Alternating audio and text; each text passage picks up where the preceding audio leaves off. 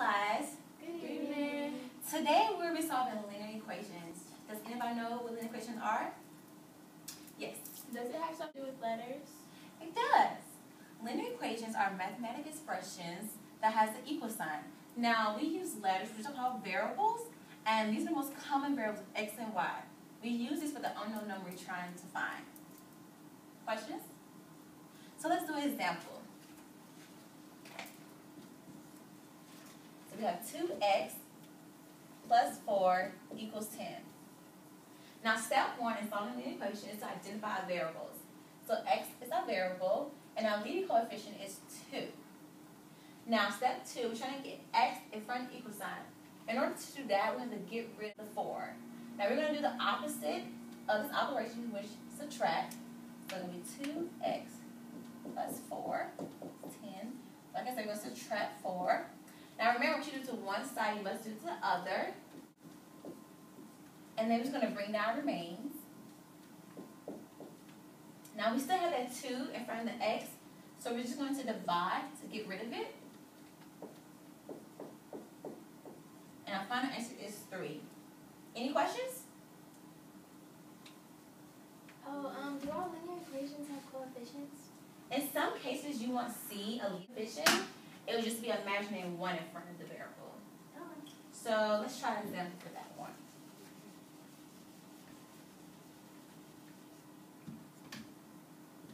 So we have x minus 7 equals 14. Now we're going to identify variables. So our variable is x. Now like I said, we don't have a leading coefficient here that's visible, but we're going to know that it's imaginary 1 right here. Now you don't have to write imaginary 1, but you feel free, you can do that. But for now, we're just going to practice with imaginary 1. We're going to actually write it out. So we're trying to get x in front of the equal sign. So we're going to have to do is 7. So we're going to do the opposite of the operation, which is addition. So it's going to be like this. So we're going to add 7 on both sides. Remember, you do to one side, must do to the other. And this is going to bring down our remains. So x equals 21.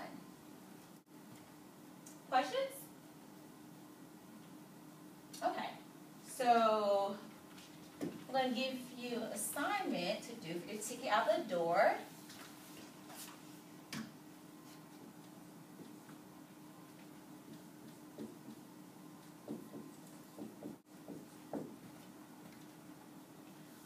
Okay, class. Remember, step 1 is identify your variables. Then I want you to remember you have to get ready to do one side, you must do it to the other side as well. And once you're done with your problem, you can just turn in.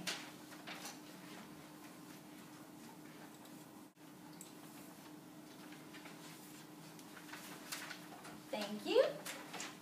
Thank you. Thank you.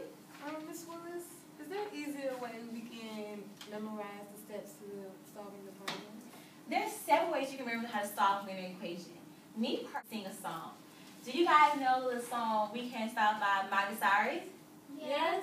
Okay, so I came up with this song how to remember how to solve linear equation, and it goes like this: I love math. I love math, especially when you solve linear equation. Remember, all you do is solve for x. Say, I love math. I love math, especially when you solve linear equation. Remember, all you do is solve for x. So, lolly-dotty, we identify, then we get x. All by doing one side, you must do the rest. Say, these are the steps. These are the steps. Say, I love math. I love math, especially when you solve linear equation. All you gotta do is solve for x.